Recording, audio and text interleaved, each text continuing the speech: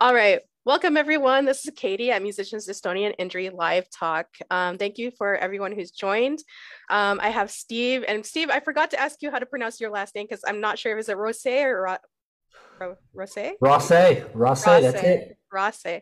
And for many of you know that he's the principal tuba of the Sydney Symphony, and I'm just so glad to have him here tonight. We're going to be talking about the topic of performance mindset, especially anxiety here.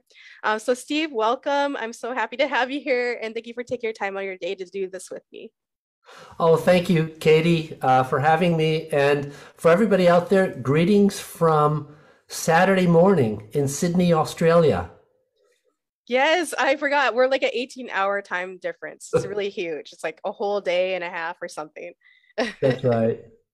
Well, Steve, while I'm going and checking and making sure that everything is live and I'm sharing our live stream, I'm going to go ahead and ask you to introduce yourself, even though we did put your bio in the section. All Um, right. could you tell us a little bit about like what got you into music in the first place? Just so some people have a little idea of your background, like how what got you into tuba playing. You became a professional musician, and then of course you went into neuro linguistic programming. Mm-hmm. Great, Katie. Well, I'm from California originally, so just a line directly south from where you are there in Seattle. I grew up in San Diego, started playing tuba at the end of junior high school. At the same time, I learned the unicycle. So these were my two great life revelations at age 15. Then I went on to study at Arizona State with Daniel Parentoni.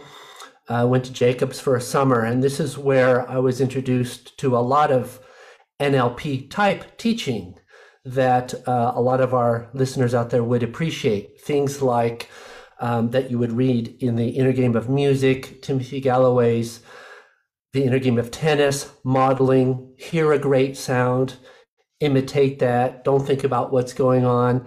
Then when I started studying neurolinguistic programming later on, I thought, oh, I've had an introduction to this already by my great tuba teachers. Then I did a series of auditions in my senior year of university, and a couple of years after that, about 20. I think I won Oh, three or wow. four, and the rest were feedback I learned. And I've worked in Europe with both the Concertgebouw Orchestra and Torino Radio Symphony Orchestra, and I was in the New Mexico Symphony for a little while at the beginning, and I've been with the Sydney Symphony Orchestra now for over 31 years as the principal tuba player. I still have not picked up the Australian accent, although you might hear me saying "heil" instead of "hail" or "tiles" every now and then, but I've still got my California accent. And with mindset, um, one of the things that I've been doing quite a bit of over the last 15 years is teaching globally. I was for 5 years the assistant professor in Zurich with Aniela Visser at ZHDK, Oh, wow. been running tuba mania festivals throughout Asia. And what I found was, as I progressed in my teaching career, that if the student's mind is not in the right place, it's going to be hard for them to develop. Then I was known as sort of like the mindset coach slash tuba teacher. And then I decided to take the opportunity to study mindset coaching formally, which began with the Life Coaching Academy and getting a certificate for in life coaching. And part of that was studying neurolinguistic programming. And then when I learned that, I thought, why is there such a lack, or why is there non-existence of formal NLP coaching for musicians? Because it's widely used in the athletic world. So if any of you were to right now Google NLP and sports, you'll get a lot. Olympic athletes, professional teams, um, to prepare the mind for competition. When you're waiting and that gun's going to go and you do your race, whatever happens in your mind is going to set you up for the results you get in that race. And it's no different to when we go on stage. And our mind will basically be in control of our results in an indirect way. So the way it works with NLP mindset is the way we talk to ourselves in our head talk will then create our behavior in our language.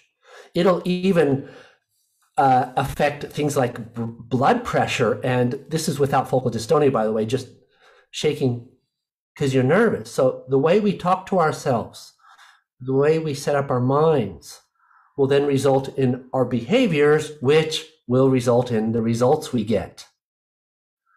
Yeah, And can you talk a little bit about I love that you went into neuro-linguistic programming.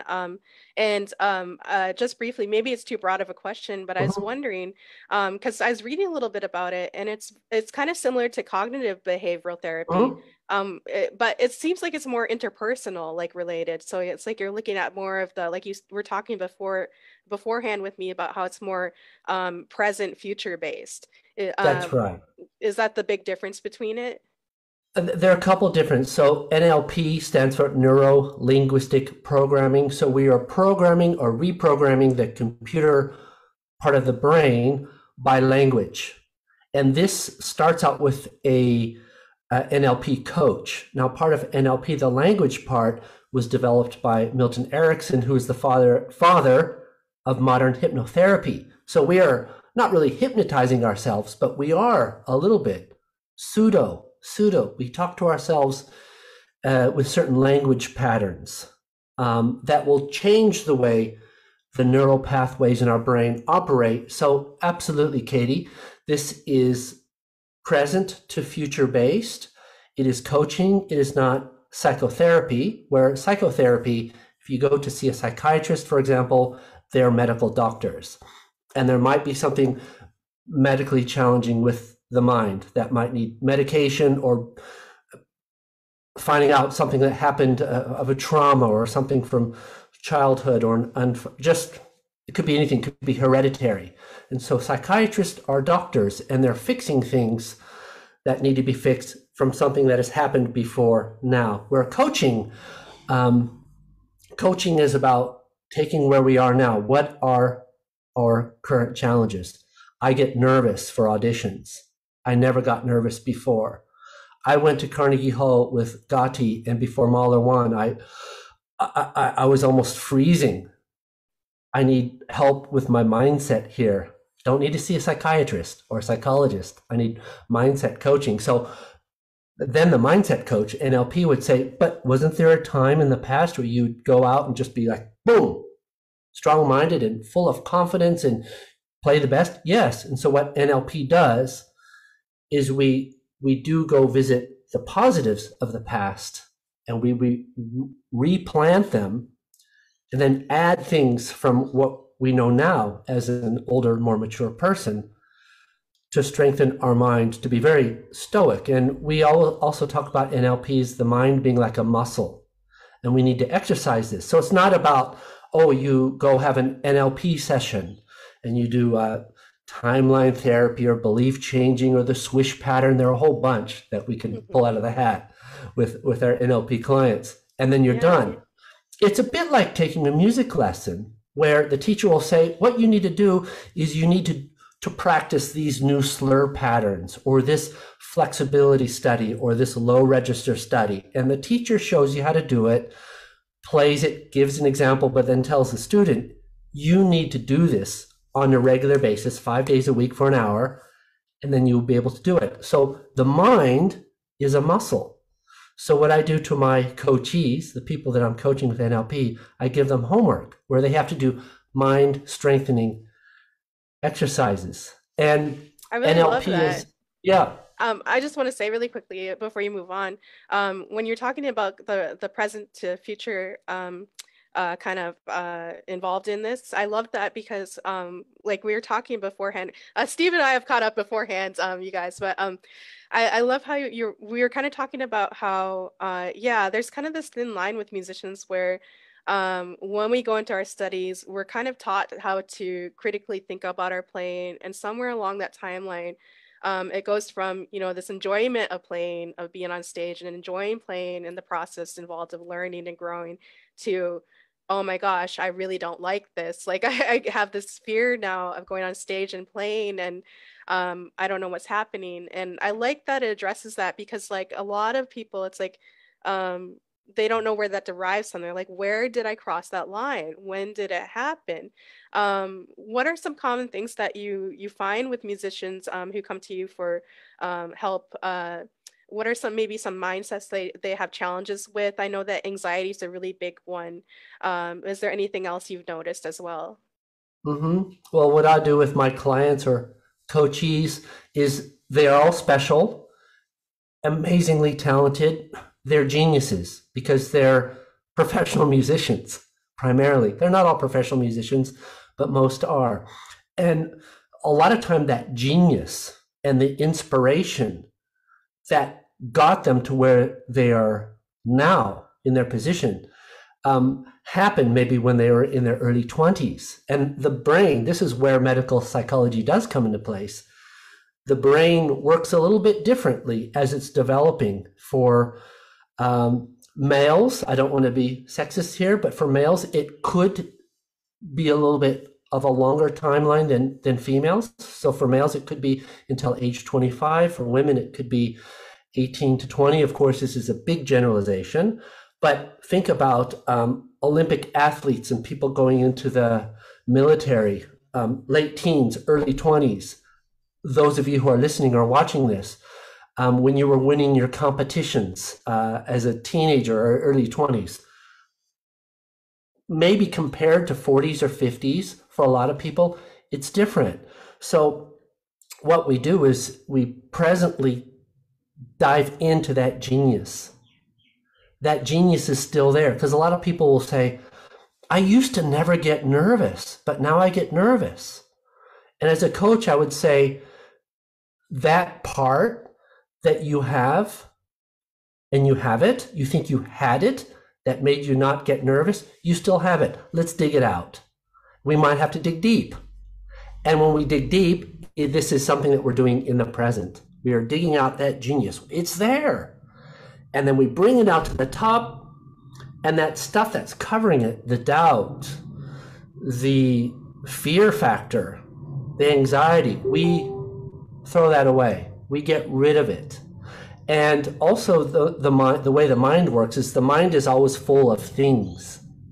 And this is where things like the inner game of music and the inner game of tennis are great resources to supplement all this NLP coaching, is that rather than telling yourself not to think of something, this is old cliche, right? Don't think of the flying pink elephant and you think of it.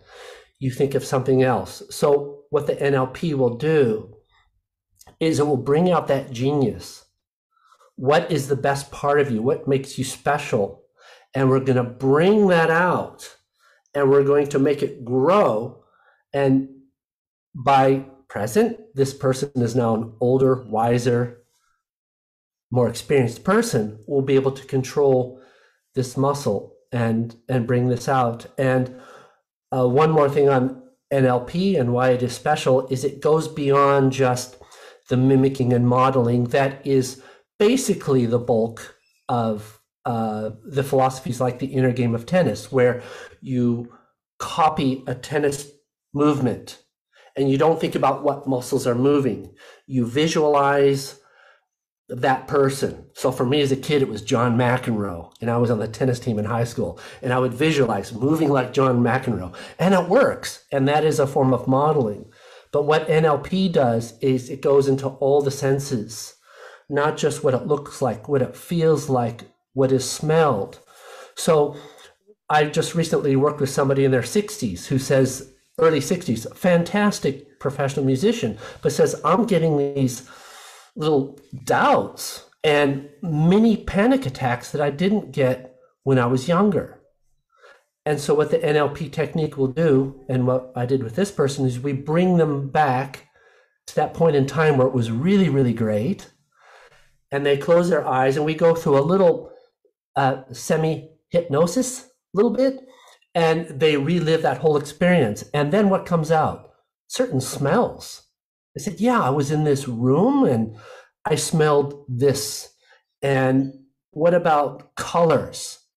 Yeah, I saw red, but it was the red of the curtains. Forget it was the curtains. You saw red. Explain the red. What about sounds? And they'll say silence.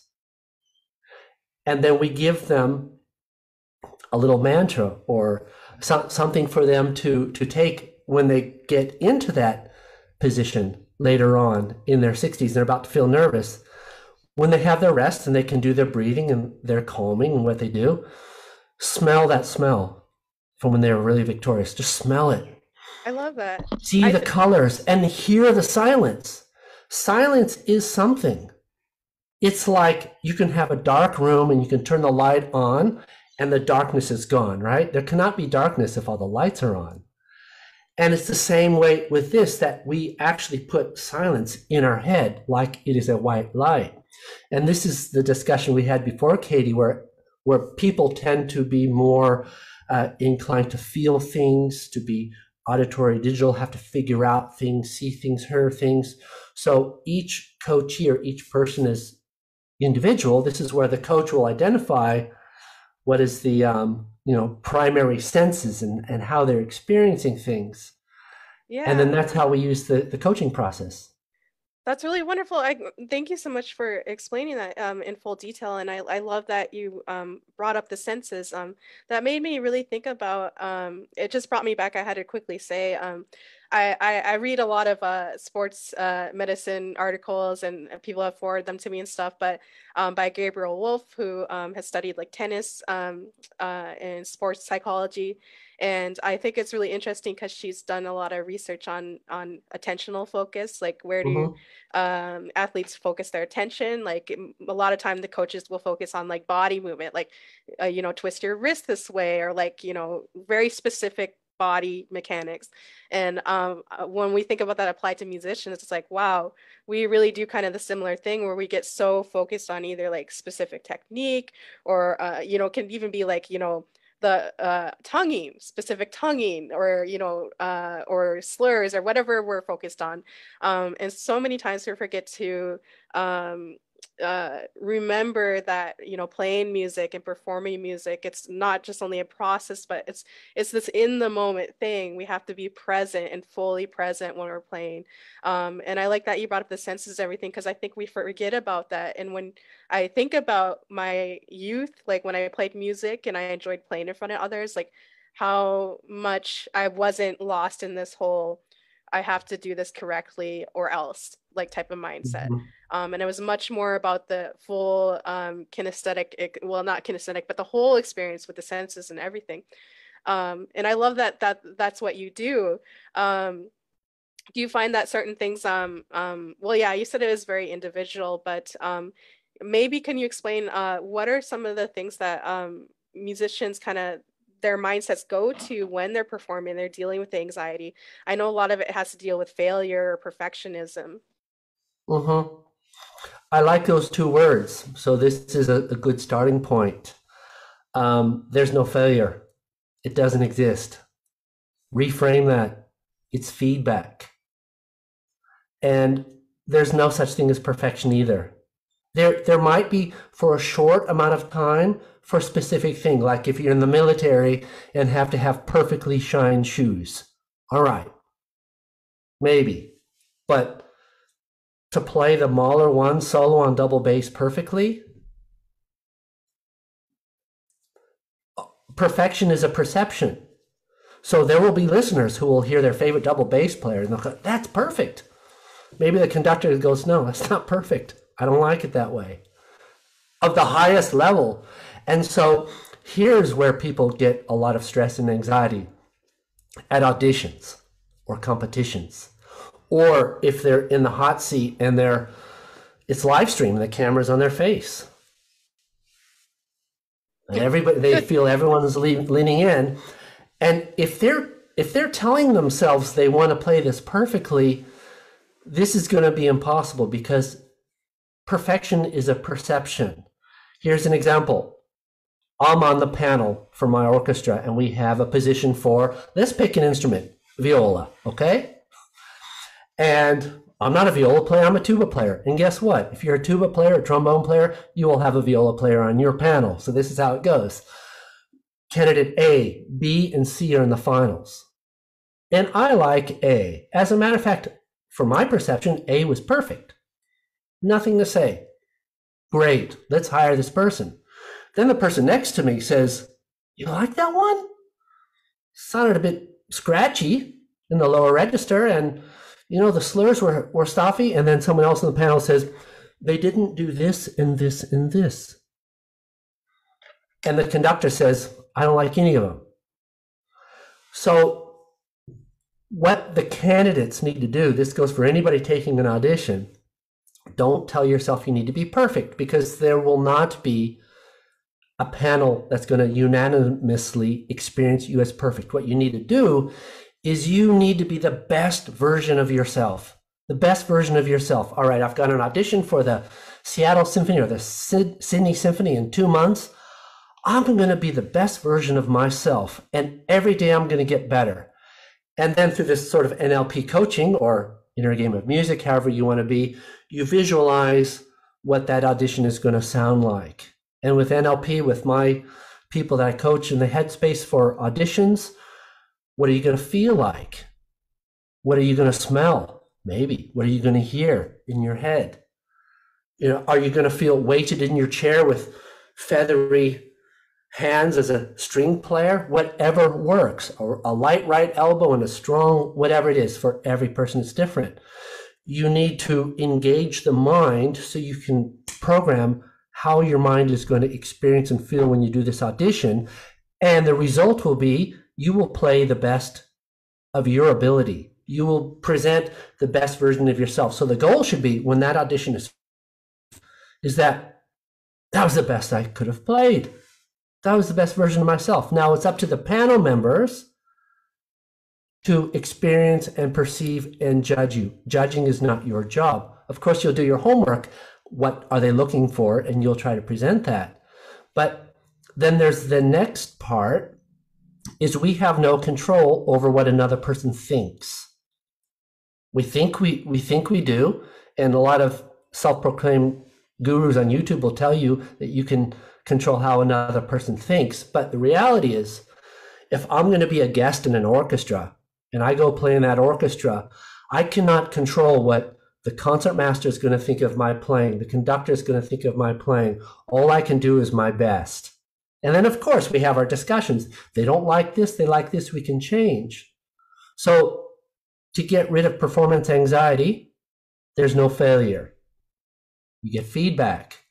There's no perfection. You just play to the best version of yourself and grow and learn every day. I agree. And I love that you said that. And I think also, would you say also part of it, well, this is kind of a weird thing that just popped up in my head, but I feel like sometimes a lot of musicians, especially when we're younger, we kind of idolize like the professional level players. Mm-hmm. And then we don't really hear the stories of how they've kind of struggled to get there. Instead, we kind of hear the story of like, well, they did this and this and this and this and this, and then they got there and it was like, done.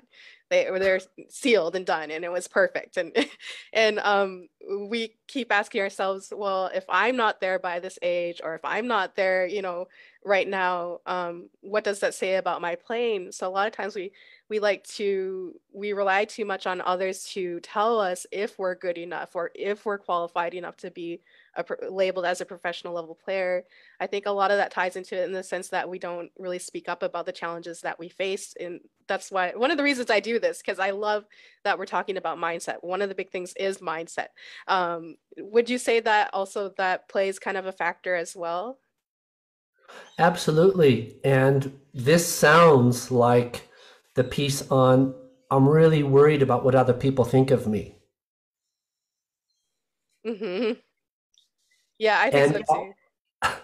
our brains can only fill up our head. There can only be so much in there. So we have a choice. This is mindset. We have a choice. What are we going to fill that head with? Imagine a cup or a vase. What are you going to put in that? Don't let other people put in whatever they want to put in there. You put in what you want to put in.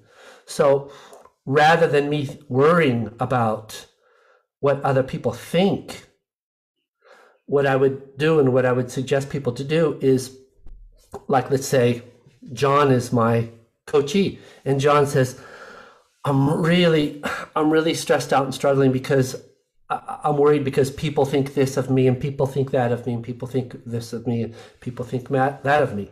What I would say to him, I would say, all right, let's just erase that slate. What kind of person do you want to be?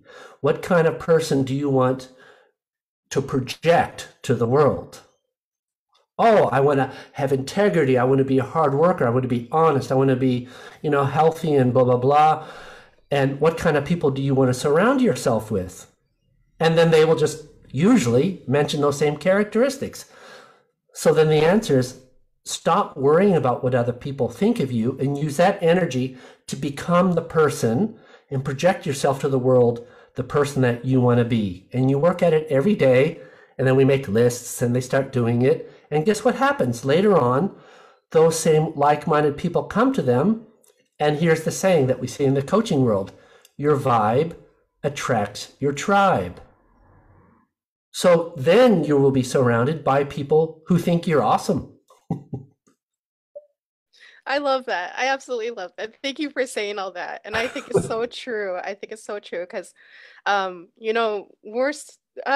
maybe this is a thing that has to deal with your, maybe it ties into, you've been doing a couple of a series on introversion, on people who are Yes. introverted and how to be a creative type that's introverted. And I love that because I feel like even though sometimes my friends say, oh, I'm an extrovert, I'm more of like an ambivert. I kind of go in between, but I feel like when I've kind of grown up and I've always kind of been this quieter type when I was younger, and I feel like a lot of times I didn't really know what my values and principles were because I'm so used to being, from a young age, I started as a musician, being told like what was right or what was wrong, and not only that, but even including like just parental advice. And so Mm-hmm. I think going along the way, when I look at it, I'm like, wow, as I got older, I finally was able to define my values and principles.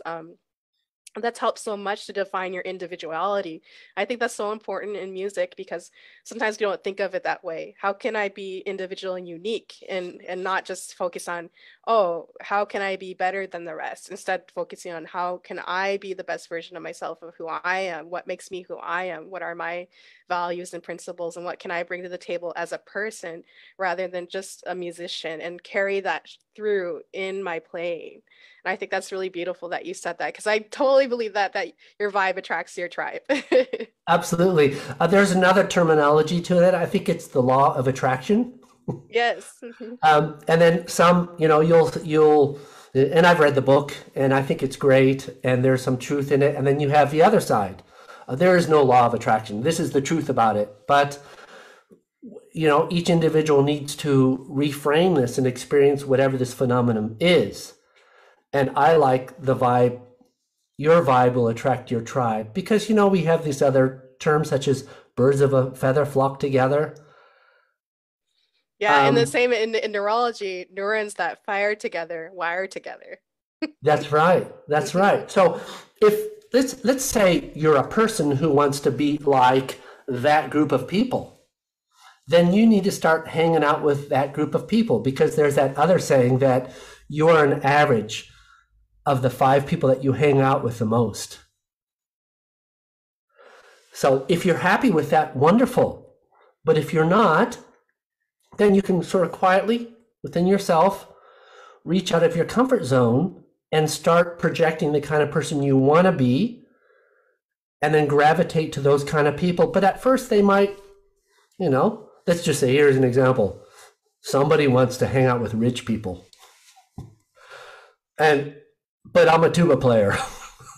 And I hang out with the rich people and they say, oh, what do you play? Oh, you do that for a living? Oh, and you get this. Oh, you get paid for that. Oh, and how much? And you tell them, they go, oh. And then they go off and talk with their rich people that make millions of dollars every month and their passive income. And I'm going like, well, maybe I don't want to be rich, but this is a bit starting going off topic, but it's an example of then you decide what kind of person do you really, really want to be? What kind of a musician do you want to be? And what my great teachers always told me, they said, play with people who are better than you. Surround yourselves with people who are better than you as a growing musician, when I was a young man. And that's the best thing you can do is, wow. And then when I got into the Sydney Symphony Orchestra, I was able to play with Boston, Philadelphia, San Francisco, 6 months with Concertgebouw, and always being challenged with these high-end musicians, where you do step out of your comfort zone a little bit, walking into the Concertgebouw as a 50-year-old after being in the Sydney Symphony for 27, 28 years, and they go, who's this guy from Sydney? Why is he here for 6 months? And then my mindset, I cannot control how these people think. I cannot control how they respond to me. What I can control is the person I want to be and the player I want to be, and it worked out fine. It worked out great. Oh, I'm so glad to hear But that. it was challenging here. It's challenging here. And I just have to say, yeah, often when I think in orchestra, I'm like, wow, like I think of the principal tuba player and then the principal piccolo player, and you both are like the extreme ends of the orchestra, like holding us all in place. And I think that it takes so much strength and so much inner, just a healthy mindset to be able to play those roles, because you're like the only one that's hired, the only one that's sitting there every concert after every concert. There's not you know like four of you or five of you. We're not allowed to get sick. Yeah, yeah, exactly. You're not allowed to have a cold or cough or call in sick. No. Yeah. That's really amazing. I love that. I just want to say thank you again for being here, because I really value this conversation. And I think that speaking about this is really important.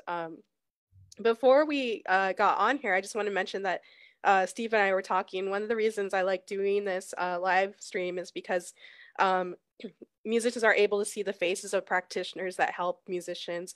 It makes them more approachable, and I think that just helps others out as well. So again, if you're interested in Steve's information, I'll go ahead and link it in the bio section and the comment section at some point after our live stream is done. I'm Steve. I'm gonna go off camera and cough for a second. I'm sorry. While she's coughing, if anybody wants to reach out to me, the email address is quite easy to remember. Tuba coach. Doesn't mean I coach tuba. I do coach tuba. Life coaching, professional coaching, mindset coaching, NLP coaching, tuba coaching. The email address is tubacoach@gmail.com. And my coaching website is steverosse.com.au. There are quite a few mindset resources there for you. And feel free to reach out anytime as a friend. You there, Katie? I am. I'm so sorry, you guys. That's all right. I just got sick like 2 days ago, and I'm like, really, really, why? Yeah, I have to cough a lot, but can we go ahead and we're actually going to talk a little bit about how this applies to dystonia. Sorry. Yeah, I can cover for you while you clear your throat, because we had the conversation already, Katie. First of all, thank you, Katie, for all the awareness you've been providing for us. I see there are more than 1,000 people in these Facebook groups and things like that. My experience with focal dystonia was first as a young man when a few of the people I really, really respect and admire and look up to and learn from were my teachers. Unfortunately, went through focal dystonia and left their positions, maybe 10 to 15 years before what would be considered retirement age. And as a young man there, I thought, wow, I need to learn about this for two reasons. One is for myself, if this happens, and for my colleagues, my students as well. So I have been on sort of a mission to educate myself on what this is all about and how I can help people. Now, I am working as a mindset coach for a few focal dystonia people going through rehab, and we are fully confident that they will be able to return back to work better than ever in a new form. But Katie and I had a discussion on basically 3 stages. These are, of course, generalizations, and everybody's unique and individual, but there are 3 general stages, aren't there, Katie, when we go through this, that the mindset would need help with? Yeah, I definitely agree.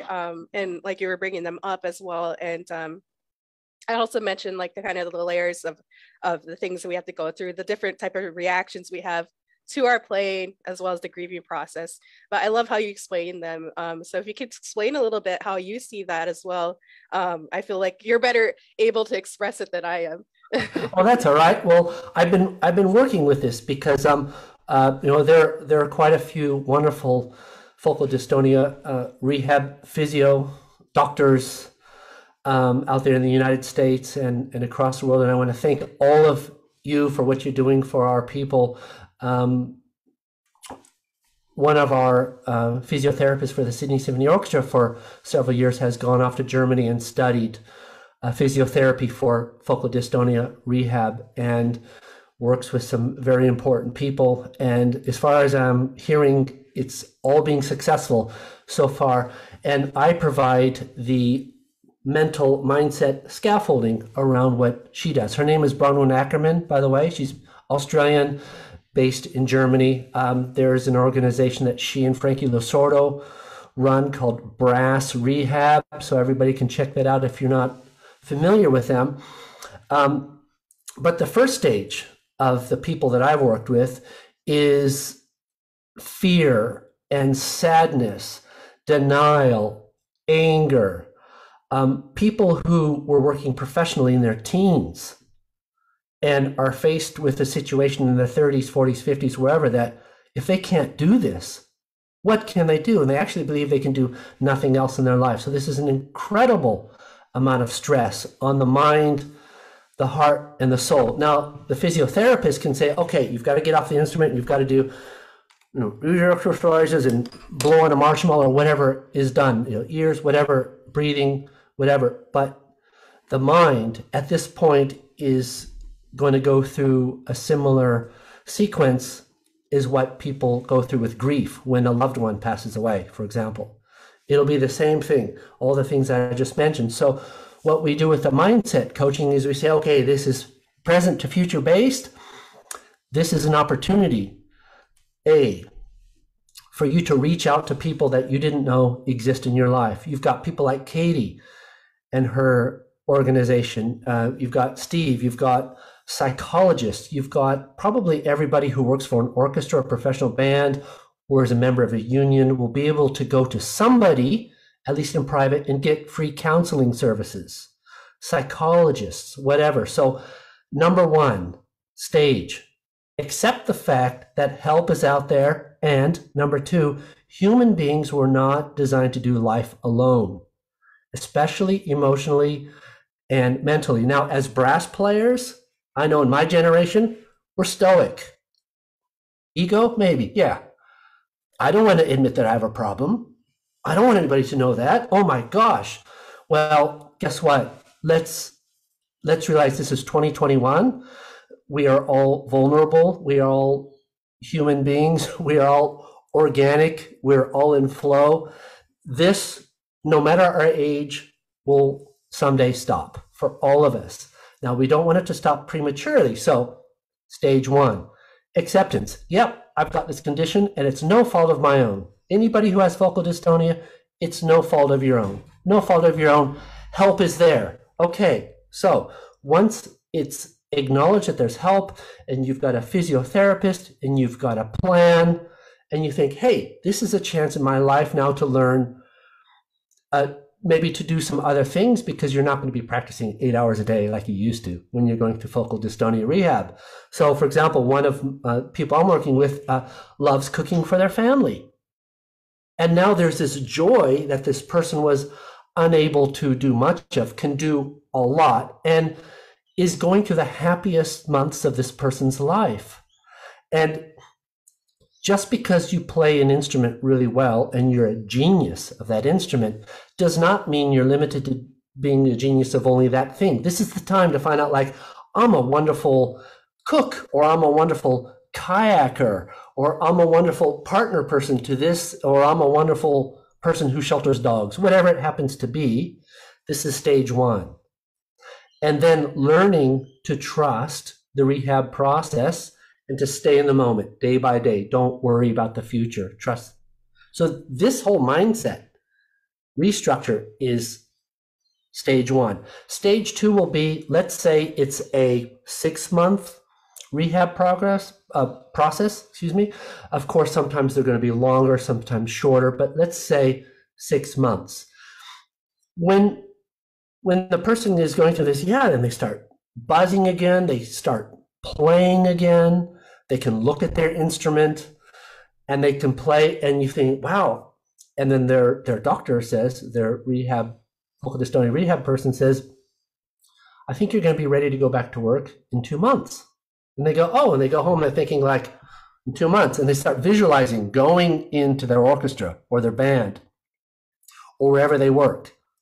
And they start thinking about what other people think. So where's so-and-so? Oh, he has this thing called focal dystonia, so medical leave for 6-9 months, whatever. Oh, okay. Gee, I wonder what that is. Oh, gee, let's not talk about that too much. No, let's change the subject, yeah? Another thing we got to change, but that's for another session. So, but this person who's going to come back is going to be thinking about that, think about the colleagues.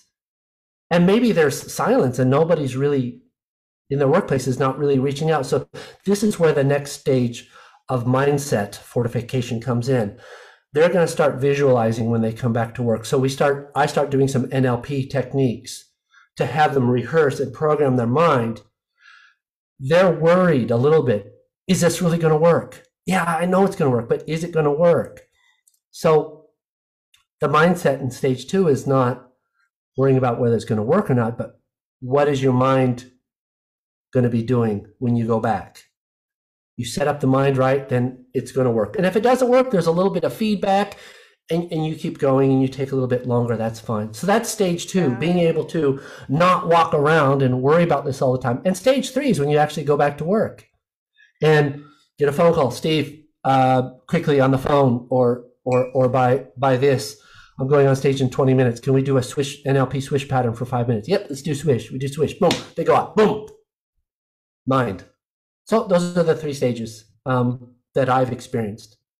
Yeah, and I completely agree. And it's really difficult. I know, and just giving a little bit of my experience here as example, when I went back on stage for the first time, it was really scary. It was so interesting because same thing happened to me, which I hear from a lot of other musicians that try and do this, is we recover a lot and then we try to go back on stage and we have this kind of mindset of like, okay, it's all this recovery that I've done, it's gonna go perfectly. And then we get out there and it's like we almost resort back to like, we're like, oh my gosh, we over exaggerate, our mind over exaggerates all the time. It's like, oh, that was like, I might as well have been at like stage 1 focal dystonia. Like I was having tremors, it was awful, like everything's going wrong, that kind of thing. And even though I didn't have any type of coaching, but I really am into mindset or mindfulness.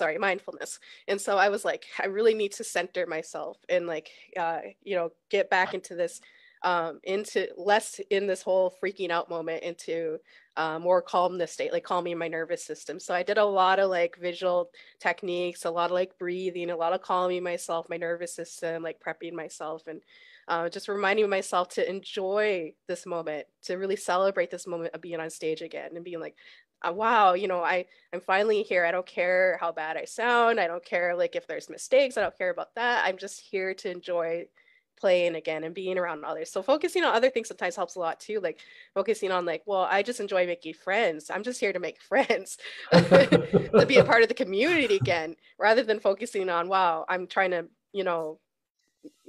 boost back my reputation as a musician. I think there's a clear line between that, because it's like, wow, reminding yourself of, again, what your values and principles are. I really value community. I really value collaborating with people. I really value that connection. That's what I value most as a musician. So focusing on that rather than, how are people going to view me as I play? What are they going to hear? That kind of thing. Yeah. I love that, Katie. And you figured it out for yourself. You're going to focus on these things rather than what other people are thinking of you. Yeah, exactly. And That's it takes beautiful. a lot of work because, you know, like you said, you were talking about how some people are more visual, some Hmm. more are like in their senses, like the smelling, the seeing, Hmm. the hearing, that kind of thing. And I think finding out which one's your weakness, like, okay, like for example, mine is hearing. It's like once I hear a bad note come out, it's like, oh Lord, no. Um, and trying a way to distract yourself and not distract it, but like, you know, focusing on what's more important at the moment. Because it's not the end all be all. Sounding bad is not the end all be all, believe it or not. But I mean, I guess the only thing is like I'm not a professional level musician, so um, you know, I don't know how you know, being a professional level type of environment would feel with this type of disorder. But I know that people do it. For example, Alex Klein, who I've interviewed, he's still a legendary oboe player and just Yeah, he's amazing, great. wonderful. He's so legendary. And yet he's so still hard on himself, you know, with his vocal dystonia, but he still finds a way to manage it and he comes out really strong. And it has a lot to deal with his mindset and his strength and his courage and his passion. That's that's absolutely wonderful. Yeah, it's mindset, isn't it? Because we are experiencing what we're doing by how we're thinking about it, isn't it? I mean, Yeah. you can send two children to Disneyland. They'll probably have a great time, right? But you can send adults to Disneyland, and one will be going like, "Oh, I love it. This is great." And the other one's going to be like going lying, blah blah blah blah blah. But it's the same.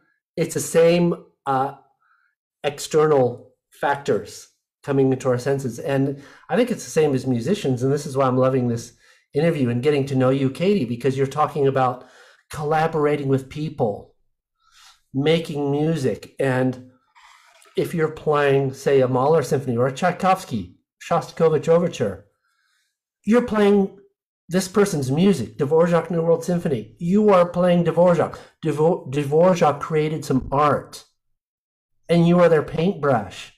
Isn't this a gift? And the people in the audience are most likely not professional musicians, and a lot of them are not even there to hear the orchestra, sorry, or whoever you are with a big name tuba guy or girl. They're here to hear, they're going to hear Dvorak. Oh, the symphony's playing Mozart. I'm going. They'll hear anybody play Mozart. And so we as musicians were thinking, oh gee, I hope I don't, I have this note coming up that I sometimes struggle with. I hope I don't miss it because of what people will think. They're just there to hear the music. And they want the music to be great. They are at, people in the audience are at the back, on your back, not on your back, but they've got your back. They want you to play well. And even those scary conductors, guess what? They might seem like they're waiting for you to mess up, but they also want you to play well.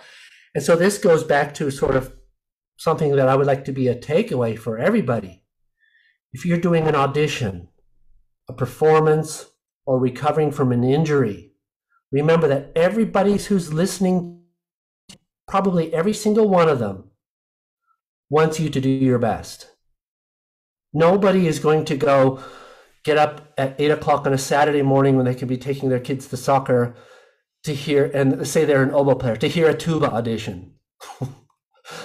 Maybe they want to, but what they want is they want to get a great tuba player or cello or harp or violin or oboe. They want everybody to play their best. And so when you go on stage and take your audition, remember, everybody on the panel, even if they're looking at you like this, they probably just don't want to be there because it's an audition. Don't take it personally. But they want somebody to win that job. And you tell yourself, they all want me. So I'm going to show them what I do best. Same as when you're performing something difficult and you're feeling nervous. Most importantly, if you're recovering from focal dystonia or any other injury, when you come back, everybody wants you to not only play as well you've played before, but play even better because you've learned so much on your journey. Everybody is supporting you. So I think the way the mind works is we think, gee, I'm wondering what everyone's going to think of me. You know what everyone's thinking? they want you to win this. They want you to succeed. They want you to not only play the best you can, but they want you to experience it with great fulfillment and joy. And like Katie said, collaborate, playing together. It's beautiful. Yeah, I totally agree with that. And I love that. I love that. And I think that being a musician is such an honor, even whether we're injured or not, we're still musicians. And I think that this has been such a wonderful discussion because we don't often get to talk about the challenges that we face as musicians, especially on the inside, like mentally, Mhm. psychologically, physically. But I really do like that you brought this up, and especially with those who have focal dystonia, it's such a multi-layered process that we have to work through different reactions, through the grieving process, through the loss of reputation, through learning how to embrace our sound, love our sound, and then once we get back into playing again with others, learning how to focus on other things besides the little ebb and flow of setbacks that we deal with along the way. Because like you were mentioning before, a lot of us want to have a very linear style of progress, especially when we're injured. And oftentimes it's not linear. It's very all over the place. It's not a pretty process, but learning to embrace it and find the beauty in it is so important. And I just really love that you brought all of this up, and I hope that we can have more discussions over this because I know there's different areas we can talk about. Oh, Uh, absolutely. I'm looking forward. Before we go, yeah, I was thinking maybe we could do even a session over like just, basic general what is it called? Like general distortions, cognitive distortions that people deal with, Mhm. like the whole, like you were saying, some people, if they're in traffic, they're focused on like how bad traffic is versus like I'm enjoying this time like sitting next to the person in the car with me and talking to them. Like that kind of like this cognitive distortion that creeps in and wreaks havoc on our That would self-esteem. be a wonderful topic. I would love to have one on that. Yeah. And then maybe also like to deal with the sides of like how perfectionism and procrastination play hand in hand, because not a Mhm. lot of people know that procrastination is basically basically perfectionism. The same side of the same, They're the different side of the same. same coin. Yeah. And for those of you viewing this live or the recording, you can go to my website and download a free PDF on perfection and procrastination. www.steverosse.com.au.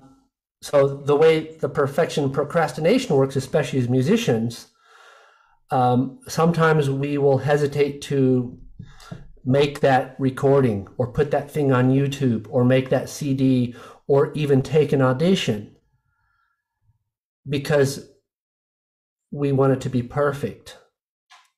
Let's say I have a pile of papers there on the side in the corner, and I look at that. I got to start chipping away at that. It never starts because part of me, and I don't even realize this, it wants it to be perfect. I want it to do all of them. I can just do 1 inch or one paper a day, and after 1 week or 1 month, it'll all be gone. So that's a little bit of an analogy that we use in coaching because we'll get, this is in the life coaching, we'll get clients who say, yeah, I need, this is, we get some of these things with life coaching. It's wonderful. Yeah, on the session today, I want to talk about, just keeping my car clean.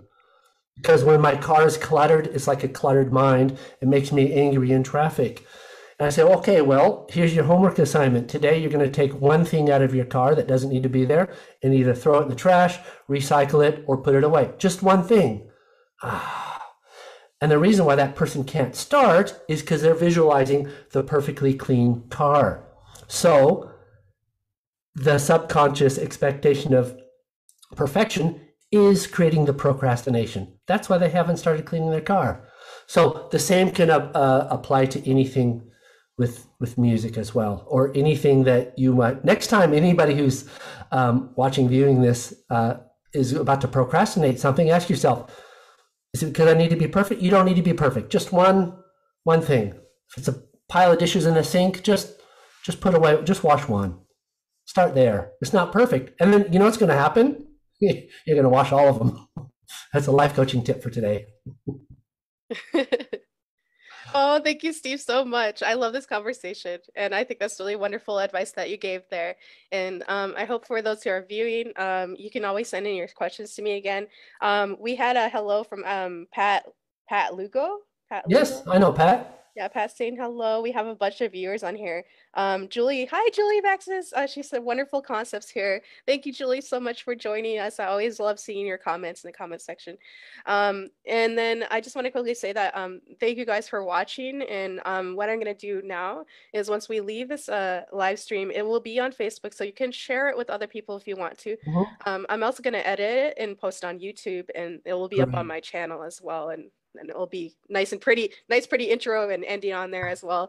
And then Steve, I just really value this conversation. I really hope I get to interview again. And I would love to go into just various topics because I feel like I could sit here and speak for hours with you. But Oh, let's do.